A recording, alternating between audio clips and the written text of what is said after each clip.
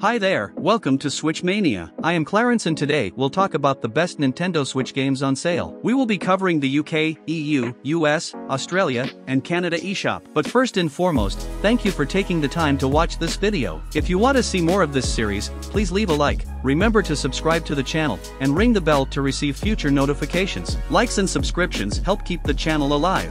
First on our list is NAMCO Museum Archives Volume 1. Despite the fact that I wish NAMCO had included more in this package, it has a lot to offer for a very reasonable price. There is a wide range of titles available, from the best of all time to those that are at least mildly interesting. NAMCO Museum Archives Volume 1 is a great way to spend your time if you enjoy classic games or are simply interested in them. Whatever your feelings are about split archives, how much you enjoy NAMCO Museum Archives Volume 1 will be determined by how much you enjoy the NES and how much you enjoy this mix. Half of these games have better arcade versions, and depending on your platform, you may already have access to them through older NAMCO Museum compilations. Splatterhouse and Dragon Spirit, on the other hand, are as good today as they were in the 1980s. PAC-MAN Championship Edition, on the other hand, is so unique that it must be seen to be believed. For its sale price right now, retro fans will have a lot of fun with this game. Next is Stardew Valley. It's a truly magical experience. Games are usually entertaining, but not all of them are as engrossing as this one. This is a game that should be played over a long period of time. The enjoyment comes not from the small things you do every day, but from the way your sense of pride, satisfaction, and safety grows over time. Fans of Harvest Moon and Animal Crossing will feel right at home here, and even if you aren't one of those people, this game will likely surprise you. The risk could not be more worthwhile at the current price. Stardew Valley, despite a few technical issues, is still a shining stardrop in its genre. Fans of the series that inspired it can return to the valley to unwind, and new players can do the same. Next is Portal Companion Collection. Portal 2 is still one of the most creative, funny, and clever video games we've ever played, even after a decade. The Switch port does an excellent job of introducing this masterpiece to a new audience. It looks great and most of the time runs at 60 frames per second with very few sacrifices. Co-op still works perfectly, and the first game, which is still enjoyable, is included. Every Switch owner should get this. Portal Companion Collection contains two of the best games ever created, and are still incredible in 2022. Next is one of my favorites, Celeste. I couldn't stop even though my hands hurt from holding the Switch. When I finally made it to the other side of one of Celeste's many gauntlets, I felt both relieved and curious about what it would throw at me next. It's an enjoyable and rewarding game, and I'm pleased to have given it a perfect score. I felt like I was on the same journey as Madeline after playing Celeste, which is a sign of good writing and clever design. Her struggle is simple to comprehend, her low points are painful to witness, and her high points are thrilling to experience. Her story is told with care and beautifully illustrated. It goes well with the satisfying and empowering game of which it is a part. It's not bad for a game about mountain climbing. Next is Untitled Goose Game. Untitled Goose Game is more unique, creative, and charming than most games on the Nintendo Switch eShop. It also has a realistic world that is enjoyable to explore, investigate, and, of course, screw up. This is one of the best Switch games because it has great physics, controls, surprising AI, and a distinct look. The only drawback is that it is short, but this is a case of quality over quantity. People who participate in this Goose Game will have a great time, but they will annoy the poor characters who live in a peaceful Anglo-Saxon town. Next up, Dusk. It's a devilish pleasure to move through Dusk's hellish environments and labyrinthine levels while destroying its army of twisted enemies with its top-notch gunplay. This game is a wonderful homage to the games that inspired it, but it also feels right at home in the modern world due to how well it plays and how much emphasis it places on telling a simple but interesting story. So, if you miss old FPS games or simply enjoy FPS games in general, check out Dusk on the Switch. Dusk is a near-perfect first-person shooter, and this port is flawless. The fights are thrilling, and the story and details are always fascinating to look at. Next is Hyper Light Drifter Special Edition. It's an incredible game that looks and feels fantastic in every way. It looks great on the Switch's screen and can be a surprisingly immersive experience even in louder, more crowded environments. I loved every new place and activity I tried, and I took screenshots the entire time. It's difficult, but it's been well worth it every step of the way. Hyper Light Drifter Special Edition is a more comprehensive adventure that will captivate us not only because of its art, gameplay, and image-based story, but also because it has a deeper, more real meaning that stems from projecting its creator's heart disease. Next is Chicory, A Colorful Tale. Chicory is a fantastic adventure game. It's on par with the best of them. There is a lot to see and do, and it will most likely take you 25 to 30 hours to see and do it all. The characters and their problems are interesting and likable, and it's all very sweet without being too sweet or talking down to the player. It's also a heartfelt little tearjerker that will definitely touch you if you're an artist and will probably touch you even if you're not, as long as you can feel basic empathy. Chicory is simple to learn and play, but it is also long and complicated, with perfect controls, performance, and graphics. If you put in a lot of time and effort into painting the world, you'll end up with a game that is uniquely yours and speaks directly to you. The game's mechanics, themes, and visuals will all blend seamlessly.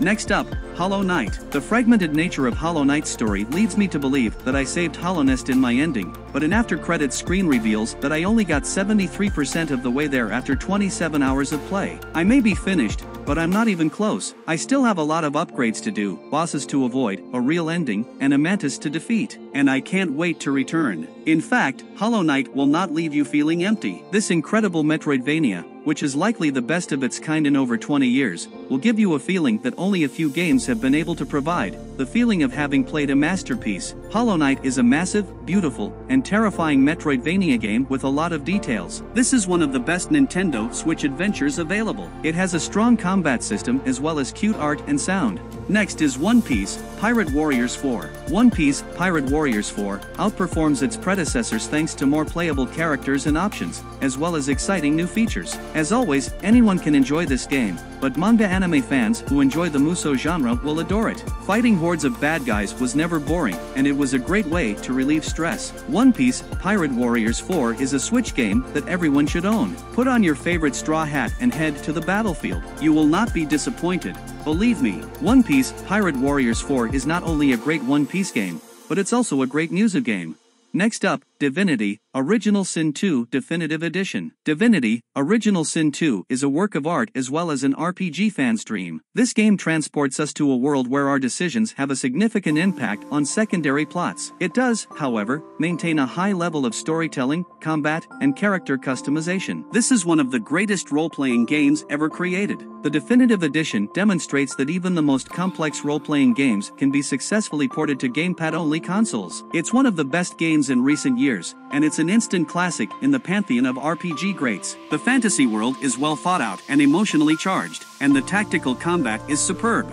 Next is Undertale. Undertale is a brilliant and well-crafted game that understands what it takes to make a good RPG work. Indeed, it understands what makes a good RPG work so well that it can defy expectations and deliver something that is almost a parody of the genre. We haven't played a game in a long time that has surprised us so frequently and in so many different ways. Undertale may not appear to be much, but it has a lot more going for it than meets the eye. This is an easy recommendation, particularly for RPG fans, because the characters are well written, the battle system crosses genres, and the music is good. Please do yourself a favor and download this.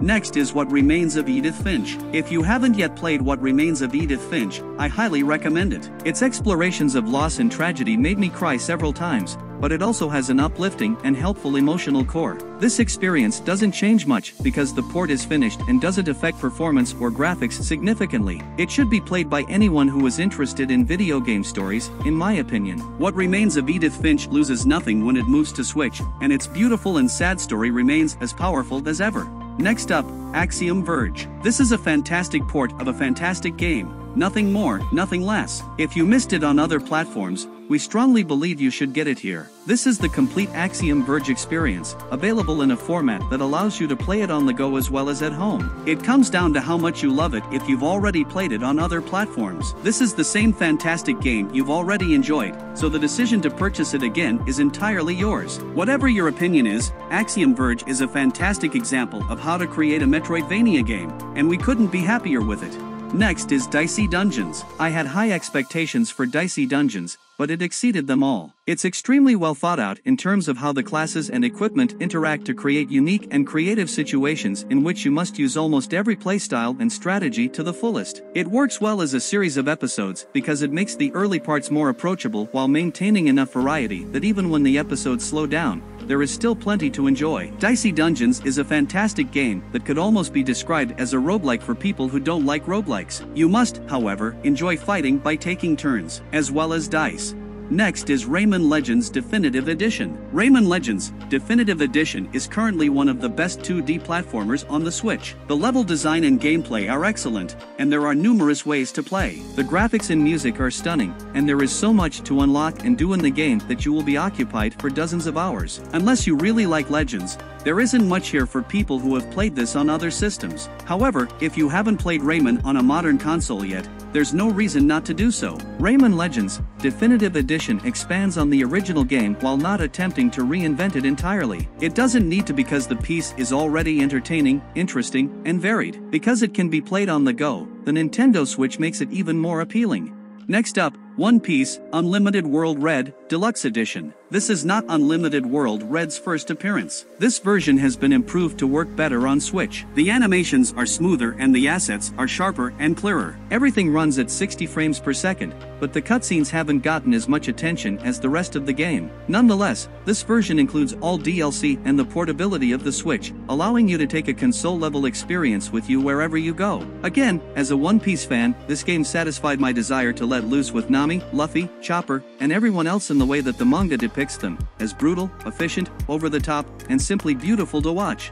Next is My Hero 1's Justice 2. My Hero 1's Justice 2 is a good, fun arena brawler that stands on its own. Just by itself, the game is a great way to experience the My Hero Academia franchise. The look is great, the number of playable characters has grown, and the small changes made by the developers really do make a difference, even if they are sometimes hard to spot. The idea for My Hero 1's Justice 2 is still simple, straightforward, and fun. A good fighting game that is better than the first one in some ways, but could still be better. It has a lot of ways to play, content that can be unlocked, and an online mode that makes it easy to play again and again. Next is PAC-MAN Championship Edition 2 Plus. PAC-MAN Championship Edition 2 Plus is an update to the 2016 PC, PlayStation 4, and Xbox One game. The game modes and gameplay remain the same, but the Switch version includes a new 2-player local co-op mode that adds some cool new mechanics and makes the game more enjoyable. It is also possible to play with just one Joy-Con. If you don't have any friends to play with, you can play against the computer, but it won't be the same.